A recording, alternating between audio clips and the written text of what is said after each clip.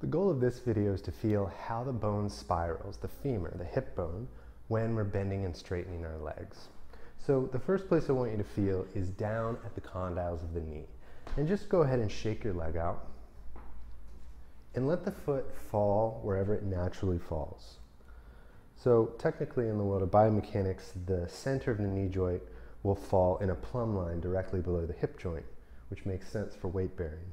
And then it will also fall down to the top bone of the foot, the talus. So what we want to do is find that natural alignment without forcing anything into position. That's why I encourage you to just shake your leg. It might have some rotation in or out depending on how you've trained or how you naturally walk, but just let the leg be relaxed. And then slide your hands down to the condyles of the knee and just bend your legs a few times with the leg being soft. And start to feel if I touch the outsides with just my fingertips, right, the outsides of the condyles with just my fingertips, and I imagine an axis running directly out to the sides, see if you can feel how that axis turns.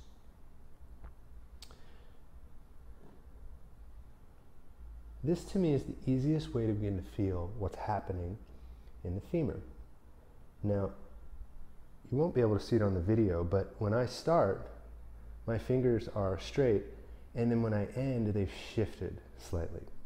So see if you can feel, try the other knee, see if you can feel which direction they naturally want to shift.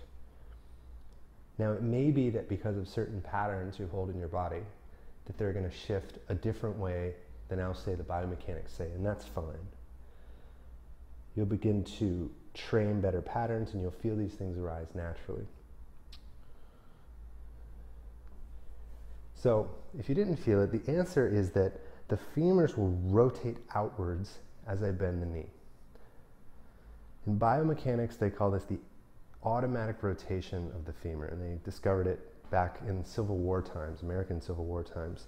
And basically what they know is that as I bend my knee, the femurs will rotate externally about 5 degrees.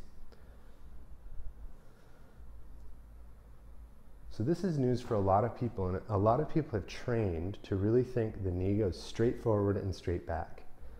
This is essentially what people train when they say knee over the second toe. So I'm here telling you that it's a bit more complicated than that, and that actually, yes, it's swinging forward, but it's also rotating out. So to try that, to imagine it, let your arms hang and imagine that your hands are your knee joints and swing them forward, just like your legs, and then rotate your thumbs just a little bit up towards the ceiling. So that is the rotation. So go ahead and try that. Straighten your legs and rotate, and then drop it, and rotate, and drop. And then if you have a femur model, like I do, you can imagine, or if you don't have a femur model, you can imagine the actual shape of that bone doing a little bit of an external rotation and an internal rotation when I straighten. Now that means that when I land from a jump, not all of that force is being absorbed in the forward motion of the femur. Some of it is being absorbed in a three-dimensional rotation. One of the most elegant examples of this I've seen of why that would be the case is to think about a pitcher. And you'd laugh pretty hard if a major league pitcher threw a ball straight forward. Well, just the same way your knee doesn't move straight forward. It's actually doing a spiral more like a Nike swoosh, right? That's why I would think that the swoosh shows so much action, right? It shows movement, and that's because this is the way movement happens in the body and in nature. So go ahead and feel that one last time.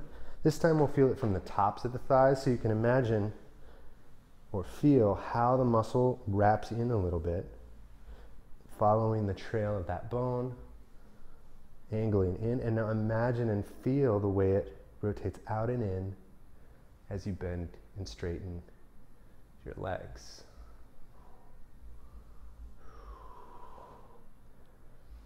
And then can you see the femur heads? That rotation and also happening in the balls of the hip socket.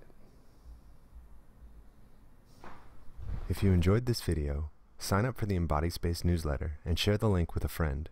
You can also find original content on Facebook and Instagram.